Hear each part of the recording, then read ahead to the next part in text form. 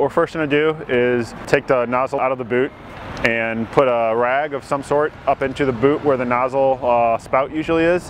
That way it simulates the nozzle still being in the boot and you won't have any power to the nozzle. From there we're going to put a nozzle over the top of a bucket, the spout into the bucket.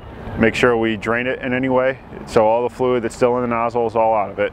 Then we're going to lay the nozzle atop the bucket and loosen up the swivel from the hose.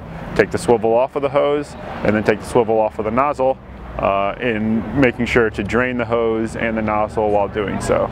You have to use a gasoline approved pipe thread sealant. So when you're putting the swivel back onto the nozzle, what you want to do is put a thin layer of the pipe dope onto the swivel, male threads.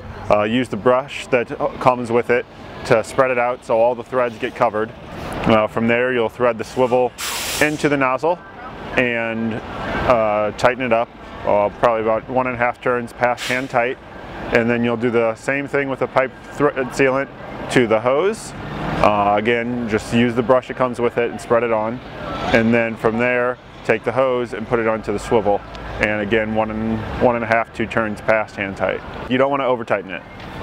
When installing it, you want to make sure that you don't cross thread any threads. Want to make sure everything goes in straight. After you have it all set up and you've checked for leaks and everything's good, you go ahead and rotate the nozzle in both joints. Make sure the nozzle rotates every direction it's supposed to, but you don't want to hear any rubbing or clicking or anything like that. You want it to make sure it goes nice and smooth like a swivel's supposed to. If you have any questions, you can call Husky. You talk to the customer service representatives and they'll either be able to help you or put you in contact with one of us engineers, and we can help solve any of your problems.